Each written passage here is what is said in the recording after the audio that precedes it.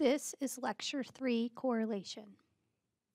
By the end of this lecture, you should be able to understand the intuition behind a Pearson's correlation coefficient, calculate a Pearson's correlation coefficient, interpret a Pearson's correlation coefficient, and understand the limitations of using a Pearson's correlation coefficient. Consider the following hypothesis. As the GDP per capita of a country increases, net migration in that country increases. In order to provide support for this hypothesis, I collected data on the GDP per capita and net migration of several countries. This graph displays a scatter plot of this data. In a scatter plot, you place the dependent variable on the y-axis, the independent variable on the x-axis, and you place each data point for each observation on the graph. Just by looking at this graph, you can see that as GDP per capita increases, net migration increases. Nevertheless, even though the graph gives us visual confirmation that as GDP per capita increases, net migration increases, we would like to know how strong the relationship between GDP per capita and net migration is. One way to measure the specific strength of the relationship between two variables is a correlation coefficient. A correlation coefficient tells us the direction of the relationship between two variables. It tells us if as one variable increases, the other variable increases, decreases, or stays the same. A correlation coefficient ranges from -1 to 1. Correlation coefficients close to -1 indicate a strong negative relationship between two variables. In other words, as one variable increases, the other variable tends to almost always decrease. Correlation coefficients close to 1 indicate a strong positive relationship between two variables. In other words, as one variable increases, the other variable tends to almost always increase as well. Correlation coefficients close to 0 indicate as one variable increases, the other variable does not change. This is how you calculate a correlation coefficient. The numerator is the sum of the product of each individual x observation minus the mean of x, and that value divided by the standard deviation of x, and each y observation minus the mean of y, and that value divided by the standard deviation of y. The denominator is the number of observations minus 1. What the correlation coefficient measures is whether each individual x observation deviates from its mean in a similar pattern to its corresponding y deviating from its mean. I created a series of graphs to demonstrate what this means substantively. Imagine you have a graph with 4 quadrants. In quadrant A, all observations are below the mean of x and above the mean of y. In quadrant B, all observations are above the mean of x and y. In quadrant C, all observations are below the mean of x and y. In quadrant D, all observations are above the mean of x and below the mean of y. When there is a positive relationship between x and y, when an observation is below the mean of x, it is also below the mean of y. In addition, when an observation is above the mean of x, it is above the mean of y. All observations vary from the mean of x and y in a similar pattern. When there is a negative relationship between x and y, when an observation is below the mean of x, it is above the mean of y. In addition, when an observation is above the mean of x, it is below the mean of y. All observations vary from the mean of x and y in a different pattern. When there is no relationship between x and y, there is no pattern to how observations vary from their means. Observations are located within each quadrant. As a numerical example, consider the following two variables, variable x and variable y. The mean of variable x is 50 and the mean of variable y is 10. In observation 1, x is 70 above the mean of x and y is 20 above the mean of y. For observation 2, x is 30 below the mean of x and y is 5 below the mean of y. This implies that there is a positive relationship between x and y. When an observation is above the mean of x, it is above the mean of y. When an observation is below the mean of x, it is also below the mean of y.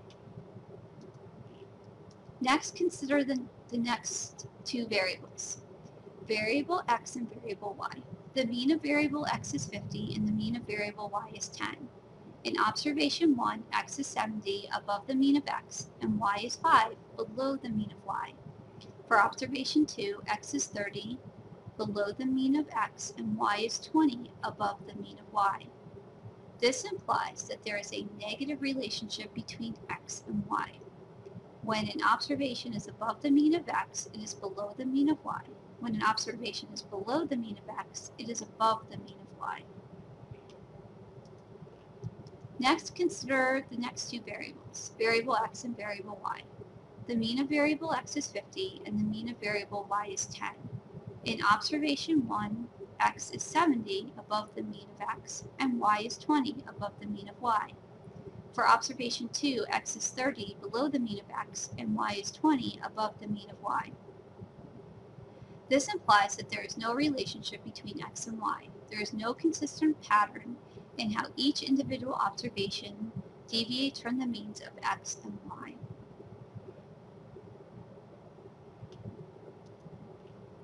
The correlation coefficient also takes into account the extent to which individual observations deviate from the mean versus how often observations deviate from the mean overall. You can calculate a large deviation from a mean for an individual observation, but if most observations deviate strongly from the mean of that variable, then the large deviation for that individual observation is not as significant. Now I am going to show you how to calculate a correlation coefficient. I will use data from the beginning of the lecture that measures GDP per capita and net migration of individual countries. Note that I am only going to show you 4 observations in the slides, but I used a total of 178 observations in this analysis. What we need to do is calculate the mean of x and the mean of y. Just as a reminder, as with the rest of the calculations, I did this for all 178 observations. Next, you calculate the standard deviations of x and y.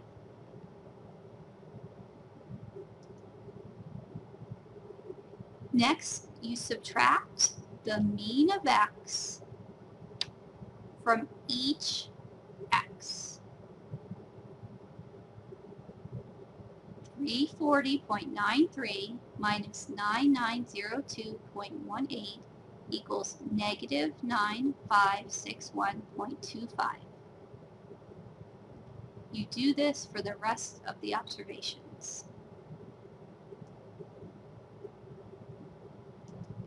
Then you divide the values from step 3 by the standard deviation of x. Negative 9561.25 divided by 14484.48 equals negative 0.66. You do this for the rest of the observations. Then you subtract the mean of y from each y. Negative 381,030 minus 5832.34 equals negative 386,862. And you do this for the rest of the observations. Then you divide the values from step 5 by the standard deviation of y. Negative 386,862 divided by 706,365.1 equals negative 0.55. You do this for the rest of the observations. Then you multiply the values from step 4 and 6 together. Negative 0.66 times negative 0.55 equals 0.36. You do this for the rest of the observations.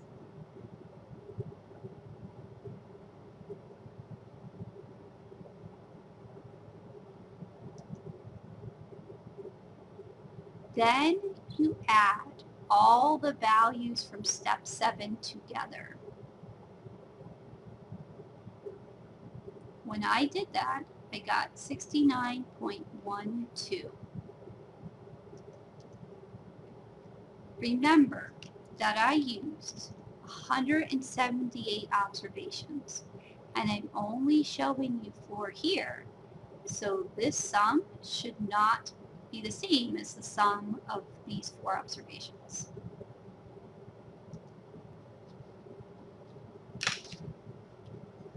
Then you divide the value from step 8 by the number of observations minus 1, or 178 minus 1, which is 177.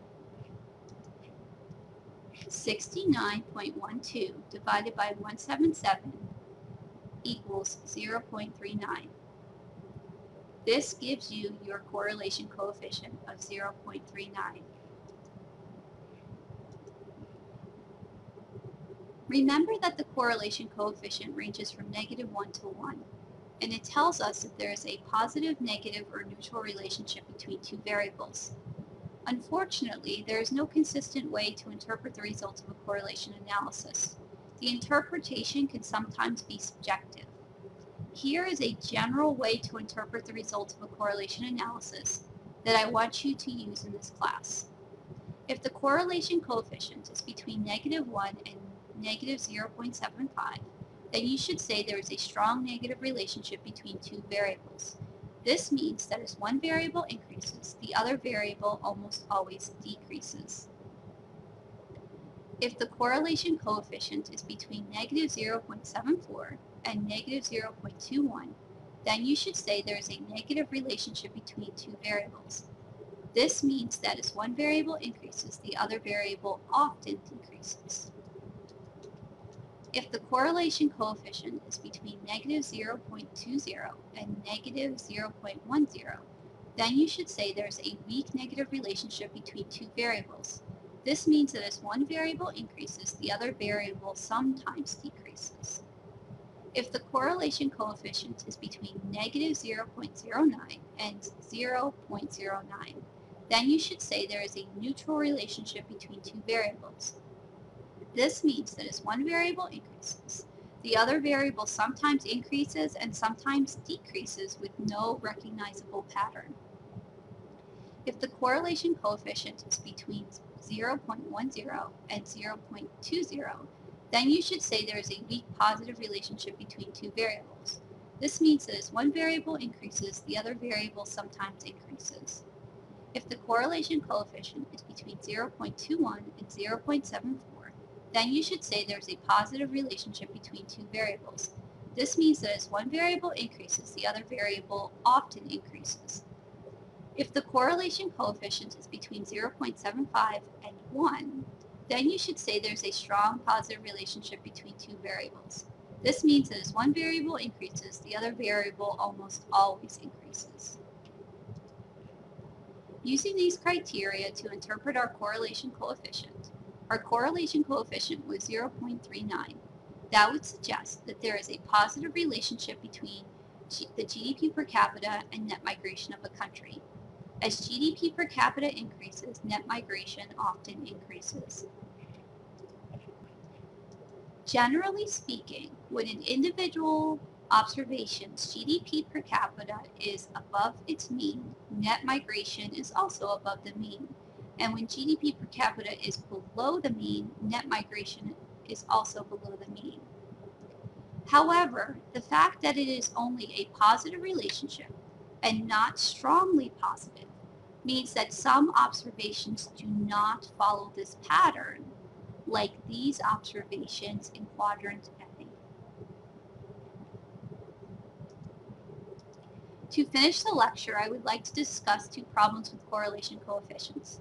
First, all of these relationships between an x and a y have different patterns, but they all have the same correlation coefficient. So a correlation coefficient can give you a general idea of the relationship between two variables, but it cannot tell you exactly what that relationship looks like. Second, correlation coefficients cannot tell you the specific relationship between an x and a y. They cannot tell you as x changes by 1, how much does y change? That is what a regression analysis tells you, which is the subject of the final lecture in this course. And here I'll just leave you with some statistics humor.